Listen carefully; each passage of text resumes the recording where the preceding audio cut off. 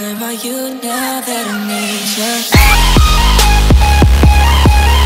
We're never getting it.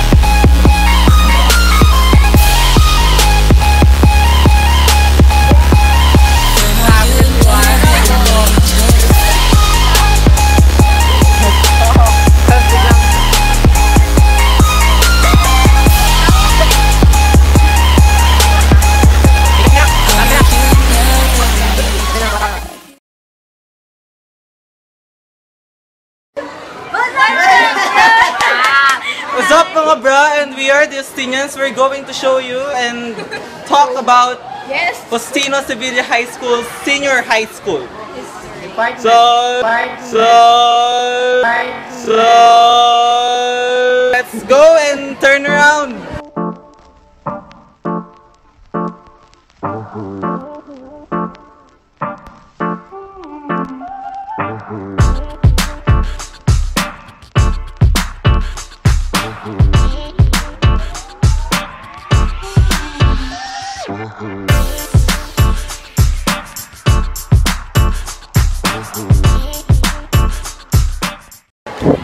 Hello mga bra! So we're here in front of the SBM room.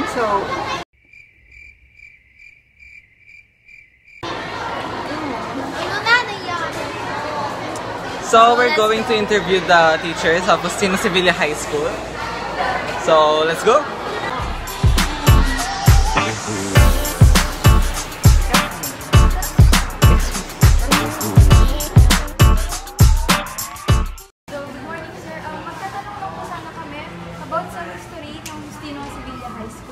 Okay, so mahaba yung lakbay na ginawa ng Justino para may establish yung pangalan niya as Justino Sevilla High School.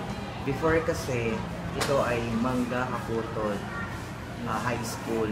Barangay pa siya noon. Tapos yung unang classrooms na ginamit ay doon pa sa elementary. Bago pa ibinigay ni Don Justino Sevilla yung lupa para sa Mangga Kaputod. At kalaunan, from Mangga Kaputod Barangay High School, ito ay naging Justino Sevilla High School. Sir, nung binigay po yung lupa nito, gano'n po siya kalaki? Actually, mahaba at saka malaki siya.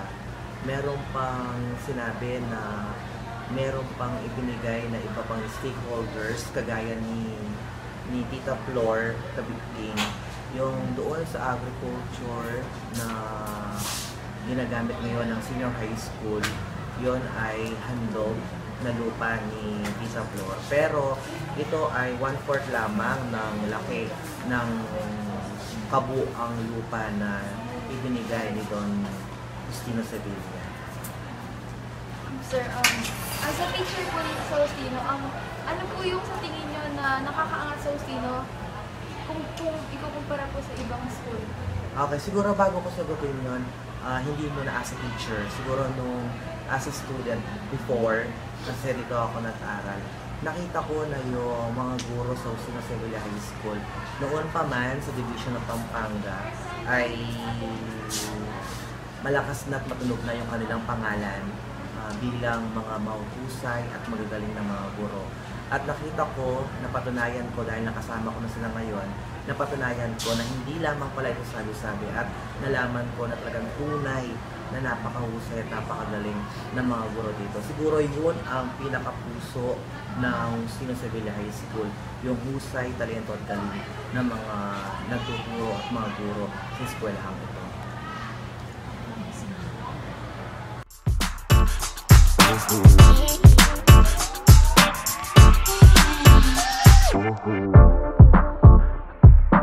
Ano yung edge ng senior high school ng Justino sa ibang school? Sa pagkakaalam ko kasi, ang senior high school ng Justino offers most of the academic track. We have the STEM, AGM, tsaka Humanities. Alam ko, yung malapit na senior high sa atin, which is Kampa High School, they only offer GAS, yung general academic.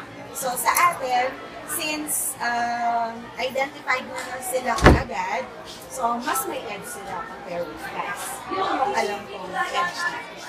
Oh, second question.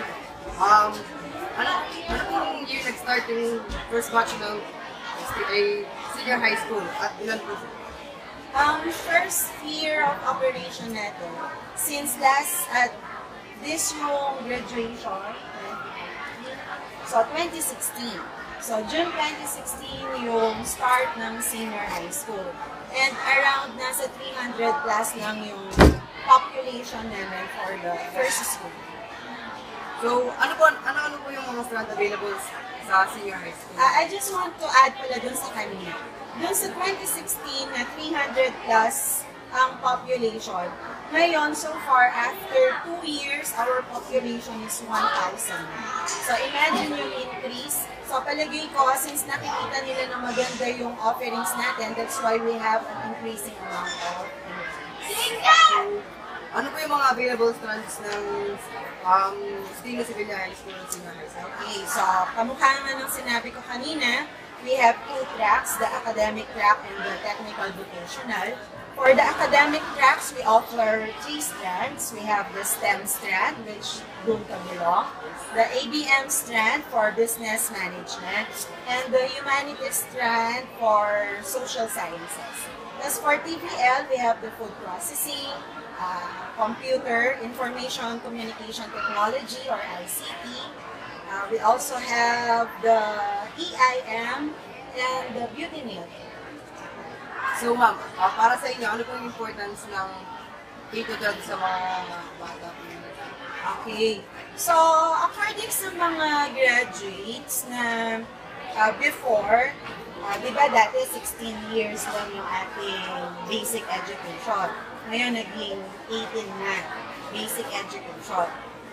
And ang nakikita kong advantage nito, after you graduate compare with yung dati kasi pag nag-graduate ng 4th year high school, ang age ng estudyante nasa 16 lang. So kung 16 years old siya at hindi na siya mag-push through ng college, ang tendency na babakante siya ng 2 taon kasi hindi sila nakakahanap ng trabaho at the age of 16 dahil minors pa sila. So, maghihintay pa sila ng mag-18 sila. Di kamukha ngayon for senior high school, pag nag-graduate sila ng grade 12, 18 years old na sila. Kung hindi sila magka-college, pwede na sila mag-venture na maghanap ng trabaho. Ngayon, through our technical vocational, tinuturuan rin tayo for entrepreneurship. So, kung hindi man sila maghahanap ng trabaho, pwede sila mismo na mag-18 through their own business. So, yung last question po, why do we need to choose Justino Sevilla High School para pasukan sa senior high school? Okay. So, I do believe that Justino Sevilla High School is one of the biggest school, not only in Arayat, but in the whole Pampanga. So, imagine the number of population na meron tayo. So, siguro naman hindi tayo lalaking ganun yung population kung hindi maganda yung nare-receive nilang feedback na sa mga estudyante.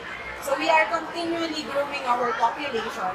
So the reason why we have a increase in population ay dahil palagay ko maganda yung binibigay ng students. So kaya for senior high school, upcoming students, go to Justino Sevilla High School.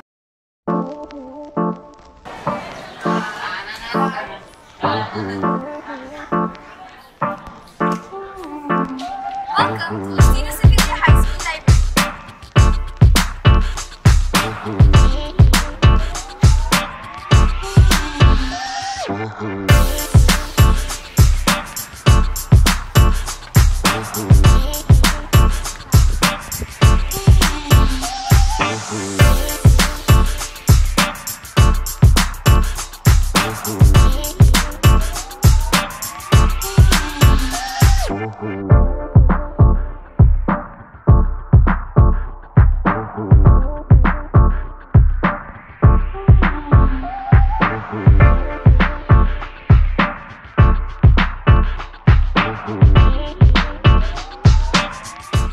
What's up, brah? So we're here at Agri Farm. We're going to tour you the senior high school buildings and rooms. Papunta na po kami niyan sa mga room wherein nandun yung EIM, which is ICT, and yun lang yung dalawang section Strands. and dalawang strand. Yeah. And meron silang, kada isang strand, meron silang dalawang section, which is, they compose of 70 plus students. Yeah. Those are the TVL sections, yung tech block. Yan po yung anong room, ay anong strand to? EAM, which is puro lalaki. Then, EIM section B. Ayun, nag-post si Kuya. Okay, we're here na at the second floor. The sun is smiling. It's too hot. That's okay. At least di umuulan. ICPA, which is may nagtuturo. Wait, may picture.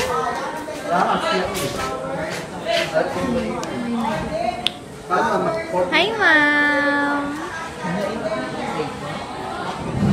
Tara. 80.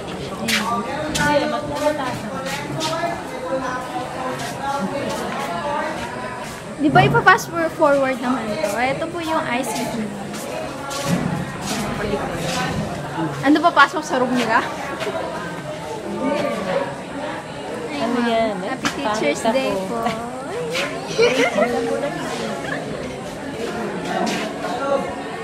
Yan po yung mga buildings na ongoing pa po. This is the SHS building, which is composed of 3,000 students, di ba? Yan. I see.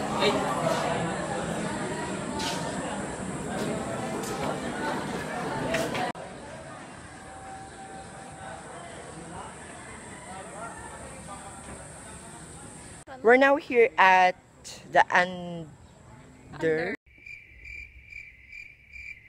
We're now here at the under constructions building of SHS.